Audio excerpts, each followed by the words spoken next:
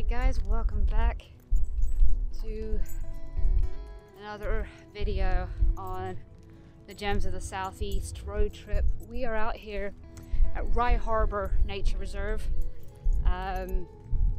This is part of the Robin Marsh Wildlife Area, very vital salt marsh habitat for local wildlife, for huge variety, marsh harriers, violet bugloss, which is a very bee-friendly flower. They absolutely love it. So it's definitely a species that we need to make sure that we are taking care of. That didn't take care of our bees, it then take care of us. So we're gonna do moderately decent loop today. It's beautiful trails, no mud, perfect weather, and absolutely stunning scenery, even if it isn't the mountains.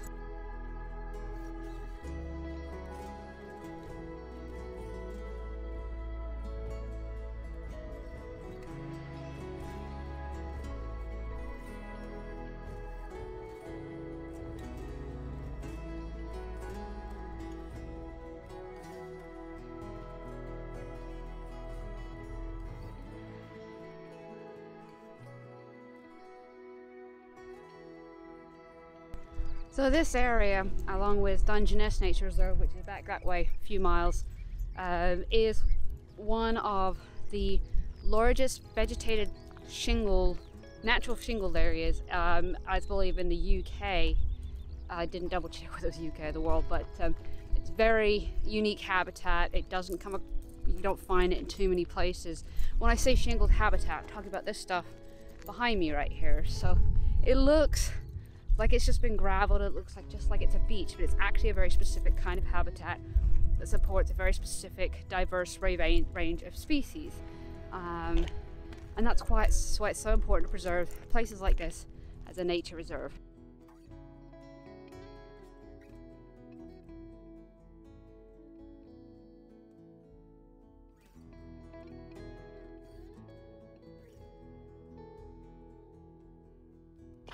So as we walk through this landscape, all these lagoons that you see behind us that we walked by, were all created by the extraction, or most of them were created by the extraction of the gravel and shingle for the building industry. Now, the shingle was originally deposited here by the sea, but these natural lagoons, or not natural lagoons,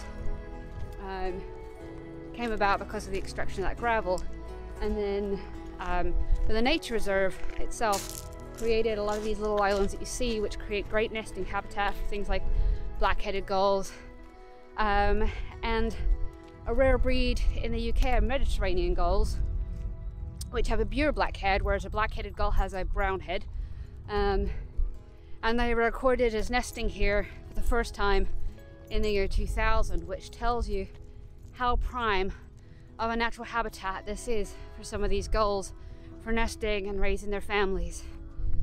And it might not look like much, but this really is valuable habitat.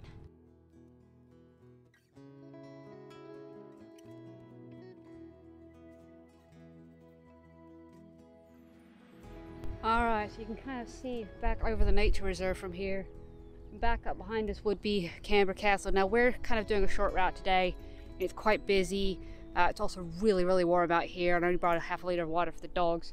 But the trail network is quite extensive. Like, we only came a short way. Visitors car park is over there, but it extends all the way over that direction. So plenty of scope for exploration.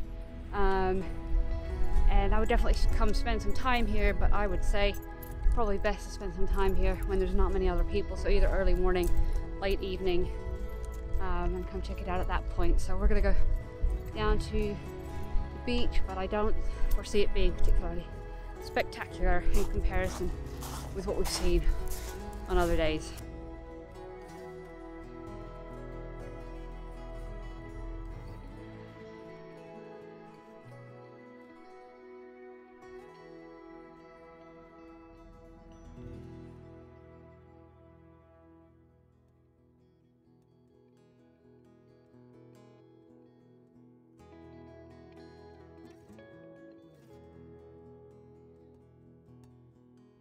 So what I'm standing in front of right here is basically where Rye Harbour flows out.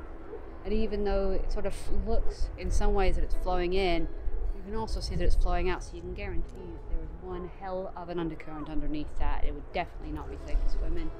Not that I would, but sometimes the calmest waters hold the most dangers. So just across the way here we can see Canberra Sands, which is a hugely popular beach. Beautiful, expansive, wide open white sand. Looks quite busy today, but in reality this is not packed at all. I can only imagine what it looks like in the summer holidays. Not a place I'd want to go hang out. So it looks like what we're coming up on is a World War II, World War I bunker. Let's go check it out.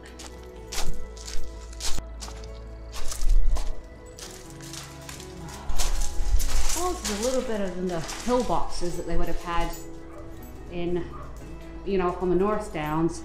It's a little bit more spacious, but a lot less protected too. What a view out there, you can see that. So there's no information on the outside of this, but one would guess that they had machine guns or large guns mounted on these tables. They've all got these divots right here in them where they must have had a tripod and been mounted to protect from the German invasion. And it would have been quite harsh out here, but definitely not as harsh as on the northeast coast.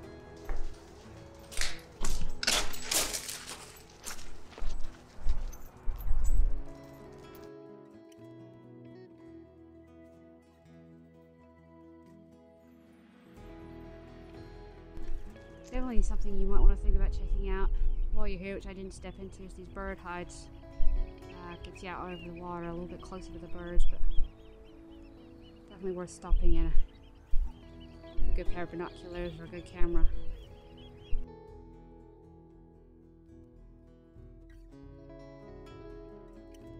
Alright, thought we were coming to the end of the walk, and we are.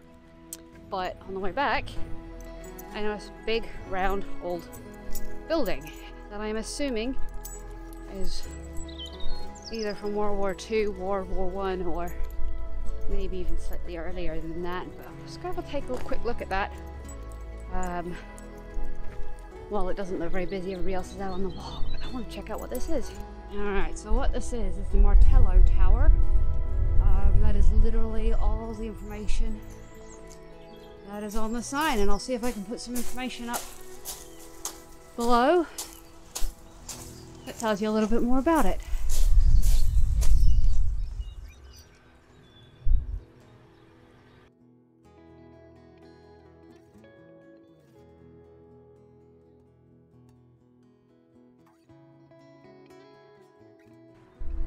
Alright, well, I'll tell you, it's actually probably easier to find parking spaces the night in the southeast than it ever was in the southwest when I was in Cornwall. That was quite tough. But anyway, this is where we're at for the night. Just about to get the car ready.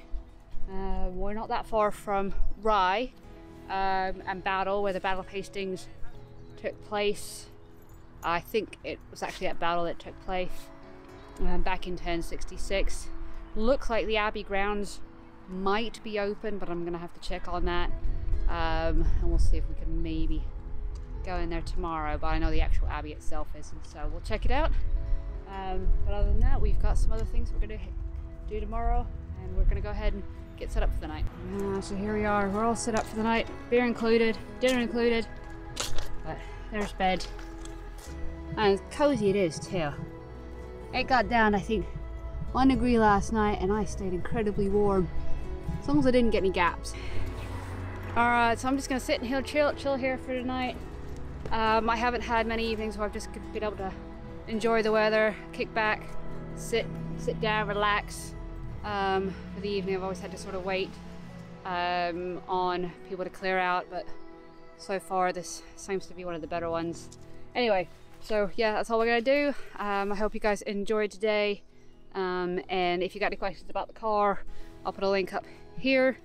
As you can see, I also added some winter shades. But anyway, yeah, I hope you guys enjoyed today, and as always, thanks for watching, guys.